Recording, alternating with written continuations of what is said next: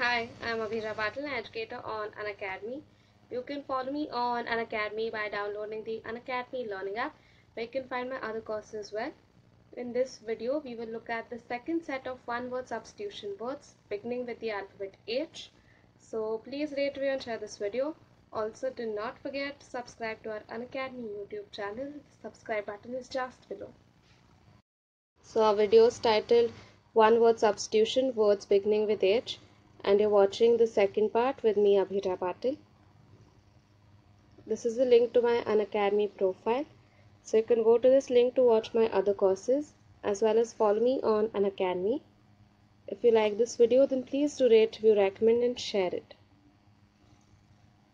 Now in this lesson we will look at the second set of words beginning with H. So let's look at the 10th word, which is honorary.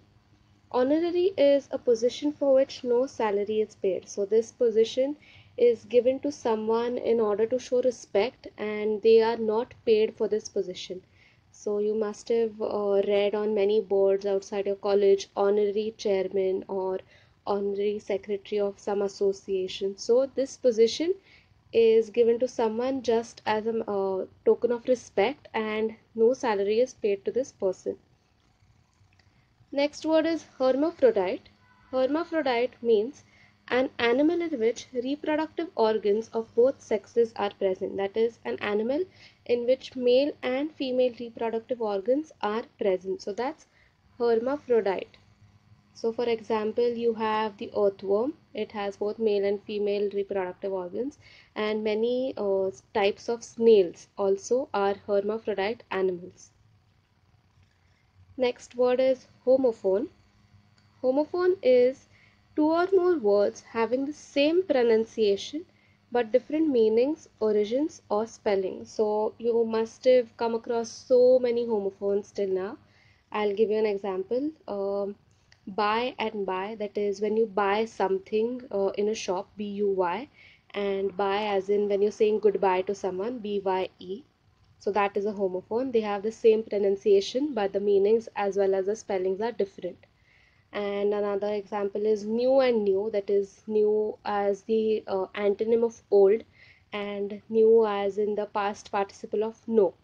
So these are all homophones. Two or more words having the same pronunciation but different meanings, origins or spellings. Let's look at the next word, which is hydrography. Hydrography is the study, surveying and mapping of the oceans, seas and rivers. So it is a branch of applied science which deals with the measurement and description of oceans, seas and rivers and how they will change over time. So this is done mainly for navigational purpose as well as other commercial purposes. So that's hydrography, study, surveying and mapping of the oceans, seas and rivers. Hydrophobia.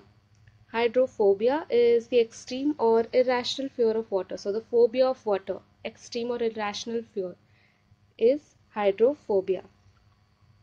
Next word is hostage. Hostage is a person seized or held as security for the fulfillment of a condition. In so many movies you must have seen, or some detective shows, that some people are held hostage. That is, I'll give you an example as a scene of a movie. So there's a armed robbery that's taking place at a bank, and the bank is surrounded by police, right? Because of the alarm going off, and maybe someone must have called them inside the bank. The bank officials must have called the police. So it's surrounded by the police, and the robbers don't know how to exit with all the money that they've stolen. So they hold all the people in the bank as hostage, so that they will ask for other fulfillments also, that perhaps arrange a car for us to get out of this bank safely, or we will start shooting. So that the people who are held as security are hostages. A person seized or held as security for the fulfillment of a condition. Now let's look at the next word, hymn. Hymn is a religious song or poem in praise of God. So a religious song sung in the praise of God is a hymn. Next word is humanitarian. Humanitarian is a person who seeks to promote human welfare. So this person is a philanthropist. Philanthropist is a synonym of humanitarian. So he does work for social welfare, and he tries to help people as much as he can who are suffering with something, and he does this for the good of people. That is, he does not have any selfish motive behind it. So that person is a humanitarian, a person who seeks to promote human welfare. Next word is horizon.